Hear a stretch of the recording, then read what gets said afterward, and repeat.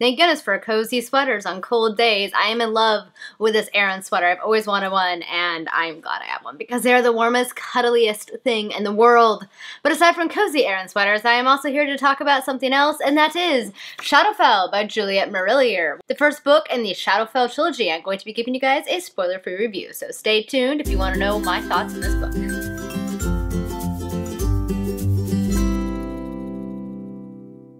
Hello everyone, it is Samantha. I hope you guys are having a great day. As I said in my 2016 reading goals, I really wanted to try and do at least 2 reviews a month, and I'm here today to film my 2 reviews. The first one is going to be, of course, as I said in the intro, Shadowfell by Juliet Marillier, the first book in the Shadowfell trilogy. So as you guys know, I am a big fan of Juliet Marillier's writing. I love her books. I love her Seven Wars trilogy. I loved her duology. It consists of The Wildwood Dancing and Sibylline's Secret, and a few other books that I have read. I really love her writing, and in this case, Shadowfell was no different. I am in love with this book, but enough of that. I'll get to more about what I like this book after my review. Shadowfell is the first book in the Shadowfell trilogy, and it follows our main protagonist, Naren. And Naren resides in this country called Albin. Albin is a country that is being ruled by this evil king. He's oppressive, he's trying to kill all magical people, all fae folk, anybody who has any type of connection to the fae folk. He's basically just trying to quash it. He's basically a dictator, he's cruel, and people are trying to hide from him, including Naren and her father. In the very beginning of the book, Naren, who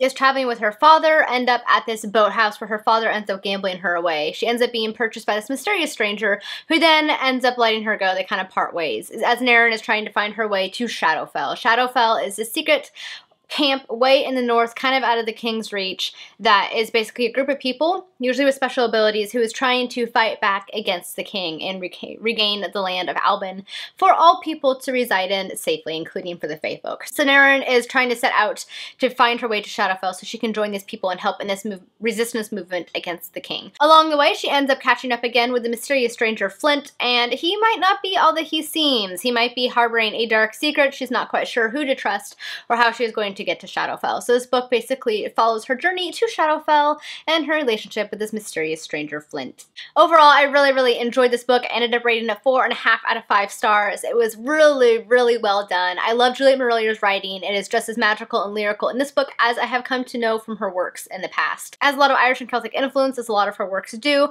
even though this one does not take place in Ireland as the Seven Waters trilogy does, this one takes place in its own country, but she definitely pulls from Irish mythology. A lot of the fae folk are very reminiscent of Celtic folklore, and I just absolutely enjoyed it. I love how she drew the characters. The ones that were bad were very sinister, the ones that were very good were very physical and quirky, and I just found myself really enjoying it. I really like Naren as the protagonist. She was very strong-willed. She was able to think for herself and kind of try and plow through all of the obstacles in her way to fight for what she believes in. I thought she was a very believable and relatable character. Even though she had moments where she wasn't always as strong as she could be, it felt very realistic. It felt like how I might react in that situation, you know, how I might feel if that thing that was happening to her happened to me, and I really enjoyed it. Needless to say though, even though I enjoyed the book, there were a couple of things I didn't much care for. I felt that some of it was a little bit predictable. You could definitely see how the story was going to go and how it was going to end. There was definitely kind of that bad boy trope going on where the girl's like, I'm gonna help him because he's cute, and yeah, so there was definitely that trope going on.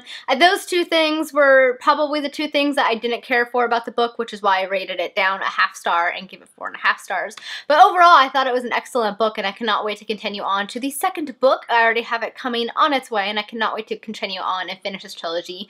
I really enjoy this book a lot, and I think if you haven't picked up Juliet Marillier's works in the past but you're curious as to where to start, this would be another good starting place. It's not very long, as you can see. It's only about 300 pages, but it was excellent, and I cannot wait to finish it out and see how the story progresses. Alright guys, that was it for my spoiler-free review of Shadowfell by Juliet Marillier. I don't know why I'm doing a movie voice, but I am. Anyway, I really enjoyed this book. If you've read it, you'll have to let me know your thoughts on it down below because I'd be curious to hear about it. And if you have any other questions, feel free to leave them down below and I'll try to answer them. Thank you guys so much for watching, and until next time, happy reading. Bye!